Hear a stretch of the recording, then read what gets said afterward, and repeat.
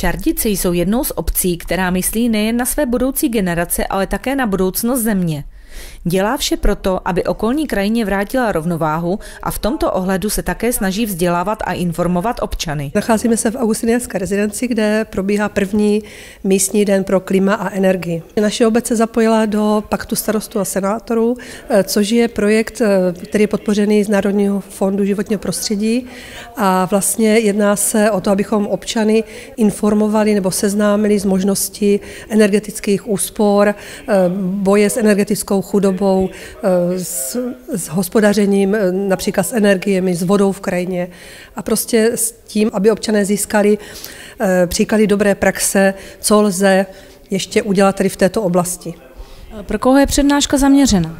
Takže, protože je to vlastně tento projekt je dotačně podpořený a máme v dotačních pravidlech, že uspořádáme 2 dny pro klima, pro širokou veřejnost. Takže ta přednáška je zaměřená skutečně pro všechny, kteří se o tuto problematiku zajímají. Bude přednášet pan docent Petr Marada, je to náš občan naší obce, který je pedagogem na Mendelově univerzitě v Brně, takže bude zde přednáška s hospodaření půdou a s přístupem ke krajině a samozřejmě s úsporami, s možností úspor energií. Na přednášce byly mimo jiné odprezentovány i změny klimatu a trendy, například co se týká množství srážek, růstu teplotního ročního průměru a s tím spojené častější výskyty extrémních klimatických jevů.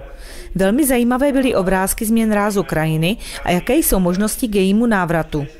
Vyzdvihnut byl i obrovský význam výskytu a pohybu volně žijícího ptactva, úloha koroptví v krajině, zvěře, dravců, včetně jejich návratu do krajiny. Dalším velkým tématem je úspora energií. Co v tomto ohledu chystá obec Šardice? Tento celý projekt není zaměřený jenom na to uspořádat 2 dny pro klima, ale je zaměřený na to, že jsme obdrželi finanční prostředky na zpracování akčního plánu, který se týká nejenom budov, majetku obce, celé obce, hospodaření s energiemi, úspory s dešťovou vodou, hospodaření s dešťovou vodou, ale máme i z tohoto projektu zaplaceného vlastně, nebo získáváme finanční prostředky na mzdu energetika.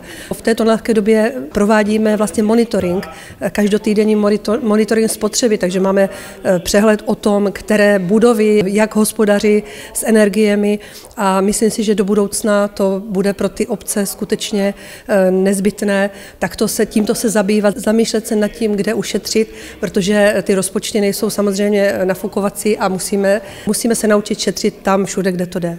A protože se nám podařilo v rámci efektu vyměnit veškeré veřejné osvětlení, takže zde šetříme a teď v současné době provádíme nebo realizujeme projekty na úspory energií v základní škole, v mateřské škole i na obecním úřadě, v obecní hale u Orla. Těch budov máme skutečně hodně, takže tady ale nejde jen o to, ty energie uspořit, my musíme mít nějaký monitoring, abychom vůbec věděli, kdy je potřeba, protože pokud bychom přistoupili k umístění fotovoltaiky, tak ta fotovoltaika prostě musíme mít zmapováno, kdy ta fotovoltaika prostě vyrábí a kdy my tu energii spotřebováváme. A tady k tomuto všemu slouží tady ten počáteční projekt, který nám vlastně zmapuje, jak na to vůbec v obci jsme s energiemi. A pak můžeme vlastně navazovat na ty projekty, které budou řešit úspory. Teď je to v prvotní fázi o informovanosti, aby si udělali prostě přehled nebo získali praxi nebo poznatky z jiných oblastí a udělali si prostě úsudek. A protože nelze samozřejmě investovat finanční prostředky nemalé do něčeho, co pak občané později zjistí, že třeba není pro ně vhodné. Takže tady tímto projektem by se to měli ti občané by se měli nasměřovat tím správným směrem. Zajímavým tématem bylo také mimo jiné využití dendromasy jako alternativního zdroje energie. Cílem by měla být energetická soběstačnost obce.